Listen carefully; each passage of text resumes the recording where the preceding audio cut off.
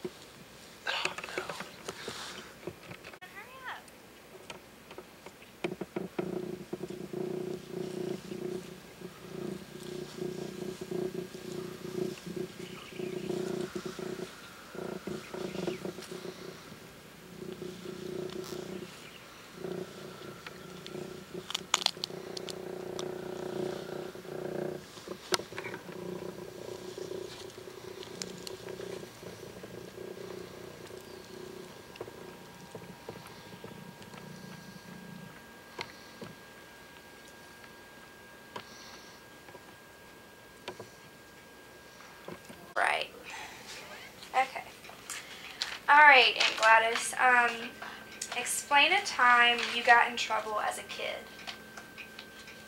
One time, Mr. Aaron, he used to have apple trees, over in his field, and the boys, they would want the apples. Of course, he had a fence down the road, to keep us out. But they'd put me over the fence. I was little, and tell me to go get them an apple. And Mr. Aaron saw us, so here he come down that road a kiting it. He lived next door to us. And so they run and left me over the fence with the apples. Of course, he went right on to tell Mama, that I was over there stealing his apples. And I got in trouble, but the boys, they got off free. So that's one of my, times. And then a lot of times when Leader and Sylvester would come out there visiting Mama, I'd try to be ugly, and say bad things, and Mama would say, now if you don't behave when they leave, you're going to get it. So I'd try to be funny, and of course, sure enough, when they left, I'd get a spanking. And it didn't learn me a thing in the world, because when they come again, I'd do the same thing over again. I'd tell Sylvester that his hair looked, bushy and stuff like that. Of course, he thought it was funny, but Mama didn't. She wanted me to behave myself. Okay. With the holidays coming up, what are some of your plans? Well, I really don't know. I plan to put out some of my stuff, like my woodwork that I made that didn't get, messed up too bad. But I don't think I'm going to put lights around all the buildings, because going up that ladder, moving so often, to get around it, it's kind of getting hard on me, because I'm already got to my 83rd birthday. And I think it's about time for me to slow up, because I usually have to put about 3,500 around this house from one end to the other, and that's a lot of lights.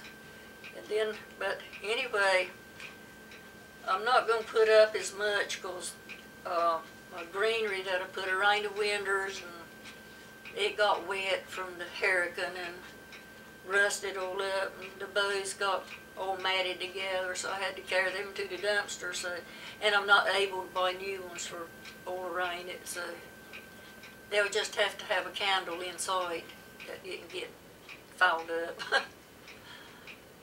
Okay. Describe your favorite meal that you associate with home. This home or Mama's home? It can be either one, just growing up. Well, I used to like, everything that Mama put on the table, because it was either smoked meat from the smokehouse, or either cream and butter that we had a Kai, and we had the clabber and plenty of milk and butter, and Daddy he even growed sugar cane one year, and they made molasses. And I can't remember too much about how they did it, only I can remember the mules walking around and around the pot. I read they were squeezing the juice. I don't know. I can't remember, but anyway, that molasses, it was so good. They'd fix it and put it in pine lard cans and store it upstairs in the hall. And in cold mornings when Mama made hot biscuits, and had plenty of cream, she'd send some of us up the stairs to get a jar of molasses. Had a big spoon, we'd bail it out of that and put it in a jar. That was good. That was good eating.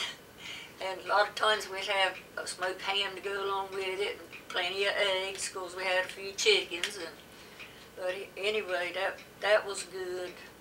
And then after I got married, seafood was good. Shrimp, And my young ones, they love shrimp, and they also love the oysters and the fish too. But I think shrimp was the main thing, because back here, when Joey was home, I fixed a big dinner for him, and I cooked shrimp and had cabbage and everything that I thought he liked. I had a whole table full of food, and baked ham and had turkey and whatever. But Chrissy and her family was late coming. They didn't get no shrimp. And man, that was bad. That was bad news for them. But anyway, they knew what time that we were supposed to eat. And if they don't get here on time, that you might get left out on something that you like. But there was plenty of other food on the table, but the little fellers, they wouldn't eat because there weren't no shrimp. There weren't no shrimp left. But anyway. Okay, what activities do you and other people do for fun around here? Well, I don't know what other people do for fun, but I get out in the yard and get my hoe and rake, and my garden tiller, and work outside, and I think that's fun. I'm not one for going on vacations. I don't take trips, Once in a while the girls will get me to go with them somewhere, but I don't know. Anything I do, and my most fun part is my camera. I guess I can say that's my fun part, taking pictures. Wouldn't you say so, Dorothy? but anyway, I only have, I'm starting on my 159th album. So I would say that might be my fun. Okay. What's the most adventurous thing you've ever done? Or the most risky? Well, I reckon the most that I've ever done was a couple of years I went shrimping with Pete on the boat. That was real adventurous. Okay. That was fun. go right there, and he'd sleep in the daytime, and I'd sit there and candle wick or do something with my hands, and of course I'd take naps not every now and then at night when we'd pull back, if we had a pretty fish, I'd get back there in the kitchen, clean that old fish up, cook him back there about 2 o'clock in the morning, stew up some taters and get some tea, and they'd get on that radio and say, guess what she's a-doing? And she's back there cooking tripe, potatoes, tea. Of course, them other boys, they called us the Love Boat. I told him, you really got it made, man. Okay. I guess that was... How could you tell if someone is either from here or not by how they speak? Well, you could tell by the way they talked, you know, and they did. I don't know. I've had a lot of people to ask me if I'm from Hyde County.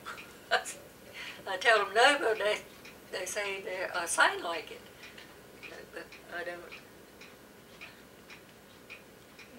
Tell them some slang language that you use, like for a sofa. Well, Or stuff like that. now when I was growing up, I was telling the people that come help me on my highs about Daddy. You know, he had some good words like the pizer. They want to know what in the world was that. I said, that's the porch. And I don't know. There's a lot of different words. I can't remember them right now. But anyway. What about beachers? Do you know what those are? Yes. They used to come, and of course they didn't come here too much, but they went up the shore and stayed up there and swim night, you know, on the sandy parts. That's probably most of it, the sandy places is washed away now from all the storms and everything. But What'd they call a skillet? a skillet, that's a frying pan. Right. Is it called a spider too? Yeah, a spider,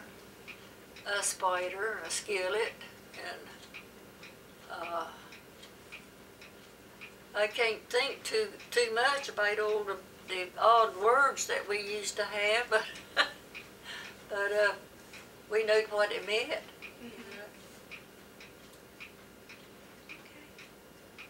Well, that's all the questions I have for you. So, that's it. Well, I don't know.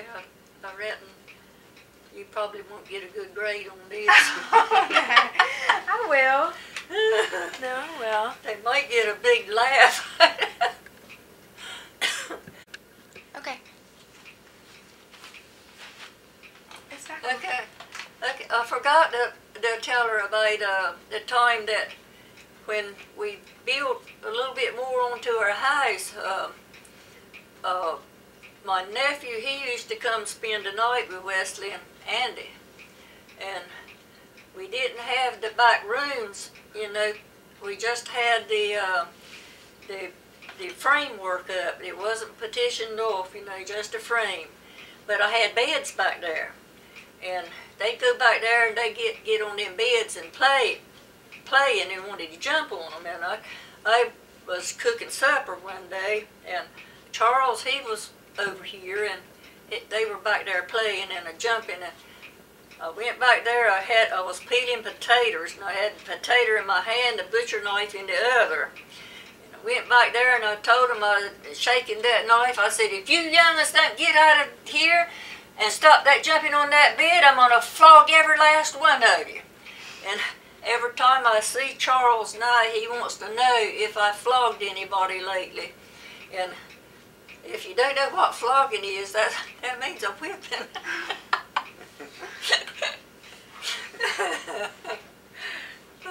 That's it. Okay.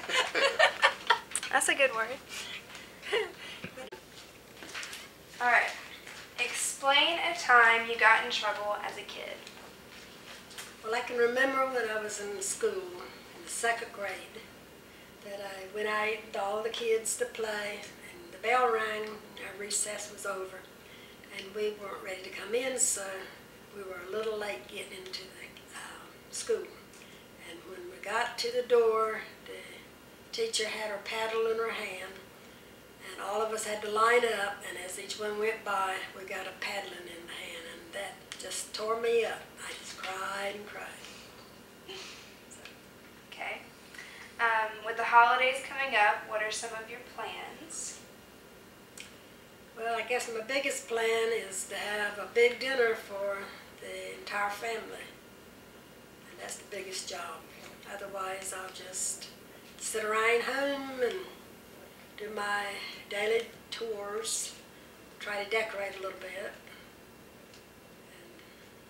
and enjoy what I can. Okay. Describe your favorite meal that you associate with home. Well, if there's no one here but just John and I, or maybe Willis or Ashley or someone like that, my favorite meal is really chicken and dumpling, or chicken and pastry, I call it, with potato salad. And my favorite cake is either probably coconut. If not that, it'd be chocolate. If I could only have one, it'd be chocolate. What activities do you or others do for fun? I don't have anything special that I do for fun. I enjoy working in my flower beds when the weather's okay. And just walking around looking at things. But as far as any special thing, I don't have anything special. Okay. What's the most adventurous thing you've ever done? I guess about the most adventurous thing I ever done, we took my oldest daughter and the middle daughter, I believe, was with us today. Took all the grandkids, which is 7 of them. This was before Ashley was born. So the one only had 5. Took all the grandkids to Disney World. And we had one little suite, which had a 1 bedroom, a little kitchenette, and then a little, I guess you would call it like a sitting area. And we all lived in that 1 room area for 5 days. We were ready to get back home. But it was fun to start off with, but it was getting on our nerves at last. But that was adventurous. And also, John and I, later in life, we went on some bus tours with some people that get up, cried and wanted to go sightseeing. We went to Tennessee, and we went to New York. And we enjoyed that and being with the crowd. So. Okay. And then how could you tell if someone is either from here or not by the way they speak? Well, a lot of us that's older have some slang words that we use that other people don't recognize. But mostly you would know them from the senator voice. My doctor tells me we sound like we're from Boyd County. He calls it with a slow, with an accent. But to me, it just sounds normal. That's all I've ever known. That's it. Okay. All right. That's all right. Please state your name and where you're from. My name is Rebecca Hartman, and I'm from Baltimore, Maryland. Okay. Could you describe a time when you got in trouble when you were younger? Gosh. Trying to think of just one time. There's so many. There's one time I remember I was with my sister at the playground. This is really random that came to mind. And for some reason I just wasn't happy with her. And so I bit her arm. Like we were just playing and I was angry. So I just bit her arm and then she went and told my mom and then I got in trouble. And got a spanking. We didn't really do timeout, we just did spankings. Except when I would say something towards my parents, like nasty or like talk back to them. Then I'd get my mouth washed out with soap, which was not fun. My mom would use the dispenser soap, but then she'd also use like the bar and you had to like bite down on the bar. That was just awful. So I don't know if I need to tell you more, but that's like the first ones that come to mind. So. What is a meal that you associate with home?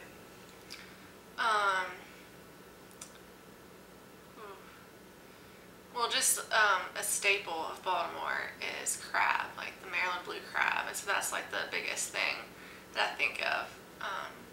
If you don't have crab when you come to Baltimore, it's just something that you don't want to do that. It's like every time I go home, we go out for crabs or have crab soup or just something along the lines of that. But then we also, for Thanksgiving, we don't have like the turkey and sweet potato casserole and all that stuff, but we have baked oysters, which I feel like not many people have, but I think they're really good, even though I don't really like oysters by themselves. And then at Christmas time, we have ham, but we have broiled shrimp in Old Bay. Old Bay is another like big Baltimore thing that people cook with a lot, and it's just like a seafood seasoning. And we have that in North Carolina, it's just not used as much, like we use it in everything. So those are definitely the things that I would associate with home. Okay. What do you or others do for fun in Maryland? Go get crabs. It's like an experience. But other than that, a lot of the time we just go and play games at someone's house. Like I'm just thinking back to high school, that's what we did a lot. There's a lot of parks in the area that I grew up in with lakes, and so lots of opportunities to go like walking or biking. You can get canoes and like paddle boats, you can rent those on the lake or down at the Inner Harbor in Baltimore. You can do that too. I mean, I guess that's it. That sounds kind of lame, but yeah. Okay. What is the most adventurous thing you've ever done? The most adventurous thing I've ever done.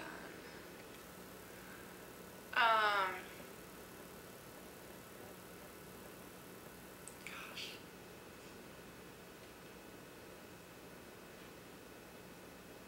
Sorry, thinking.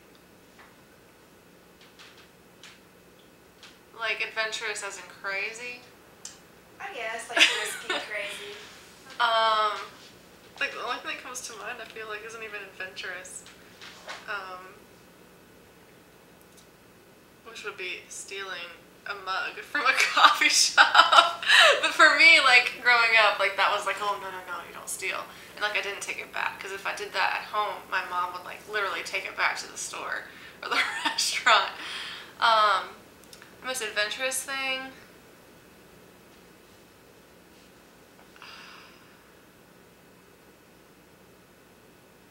Gosh, I feel like in college I did a lot of crazy things. It's all like a blank. I did travel to Germany by myself, like with people from high school, and so that's kind of adventurous, I guess. Like the girl I stayed with, was like host family type things, and so she was like big into the ice hockey team there, and so we literally like I was there for 2 weeks, and we went to like 5 or 6 ice hockey games, and one of them we rode a double-decker bus, like 5-hour bus trip to the away game because she was like that big of a fan. So that was a big deal for me. We drove to France too because we're really close to France, to the border.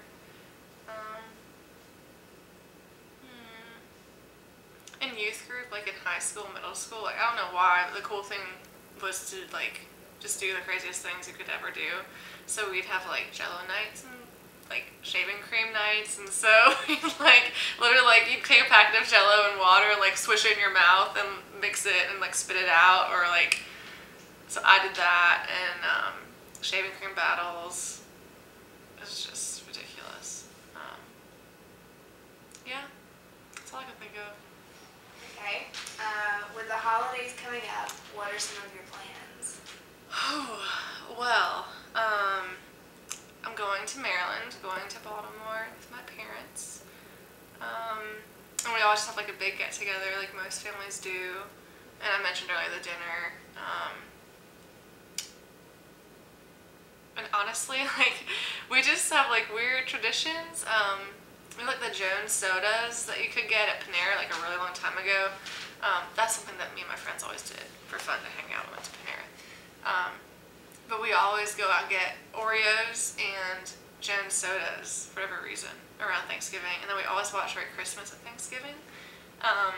It's like a family tradition.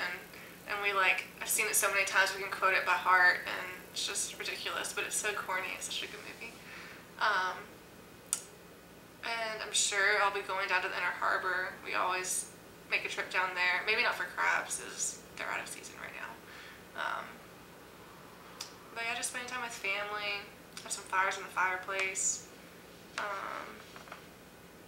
Get to see my niece and nephew live in Delaware. So that'll be fun. So. How would you be able to tell if someone was from Baltimore or whether they were just visiting, if they weren't from the area? Well, if you go in the Inner Harbor, you can definitely pick out the tourists from the regulars, because all the tourists are going to like the typical places like the Crab Shack or the Cheesecake Factory, and they always have like their cameras, and you can just tell because they don't know where they're going. They're like, oh. They have just no idea. And like in Baltimore, like you don't waste any time. Like you go from point A to point B like that. Like you just like don't lollygag. And a lot of tourists, like when I brought friends up, they're just like slower, I guess. Like I don't want to be like we're mean, but we are kind of aggressive and like driving and walking and going to places. I guess another thing would be, well, accents, obviously, like everywhere geographically there's different accents, but in Baltimore you have the Baltimore Huns, and they have like a distinct, just different words that they say, and so that's another thing. What was the other part of the question? Well, it was based on how they speak. Based on how they speak. Well, if you ever go to a restaurant, they always ask for, like in Baltimore we don't have sweet tea. You just ask for tea and they'll bring you out unsweetened tea. So that's like a big difference. Like when I brought friends up and they order sweet tea and I forgot to tell them that we don't have it, they like bring you out a cup of like iced tea and packets of sugar, and that's your sweet tea. And it's not very good. Certain words. Well, first, I already told you this, that people from Baltimore say Baltimore like it's spelled with a D, but everyone else that's not from the area says Baltimore, and I don't think I've ever said Baltimore. Let's see, what else? We don't say y'all, we say you guys, which sounds really Yankee, but we just don't say that. Let's see, what else? Orioles and the Ravens are really big too. And if you don't know about like the rivalries with the Steelers and the Ravens and the Orioles and the Yankees, then like everyone in the area knows that that's a big deal. Whether you're an Orioles fan or not, like you just know you're from the area. A lot of people don't realize that it's such a big rivalry, because I mean, Pittsburgh isn't that close. If you think it'd be with Washington, or like New York with football, but it's not. So that's a big thing. I'm trying to think of anything else. Does that help? Mm-hmm. Okay. I don't know if I need to go on. No, you're fine. How would you say your accent has changed since coming to college? Yeah, I say y'all. Like there are times like when I go home, I can feel myself going back into like speaking more like I used to. But when I come back down south, or if I'm talking to someone who has a really thick accent, like I hear myself bring it out more, and I don't even think about it, like it's just easier. Like even now, I can hear myself saying things. And I'm trying not to control it. But I would say like my words, I guess it's like shortcuts. Like a lot of the things I used to say, I've shortened. That's kind of how like the South is. Like y'all and I'm trying to think of certain words. Like the way, like even words instead of words. Like it's like shorter in my head. I don't know. It's kind of like slang, I guess. And so I guess I'm just more lazy with the way I speak instead of like lazy eyes instead of I or bye. I've noticed I say bye and ah because I used to say bye and that just sounds bad. So yeah, I would say that I've definitely picked up the culture.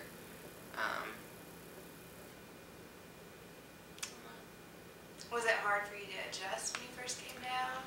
It was, in like a joking sense, like my friends would pick on me for sounding like a Yankee, even though I refused that, like, Maryland's like the mid-Atlantic, it's not the North and it's not the South, we're the mid-Atlantic, but yeah, it was tough because like my roommate would say some things to me, and there were like multiple times where I remember saying, I'm sorry, what? Like, could you repeat that? And I just like couldn't understand what she was saying because it was so like short and like she'd talk really fast, like it's almost slurred. And so that was really tough because I felt bad, but I didn't want to just like say stuff. Sometimes I did. I would just say things, not knowing exactly what she was saying because I didn't want to keep asking her what she said. So that was tough, just getting used to the way people do talk. And then I like found myself gradually picking it up, like because I was the only one who sounded different from everyone else, and so I slowly like part of it was a conscious thing. Like I would say certain things different, like y'all was more of a conscious thing because I didn't want to like stick out, I guess.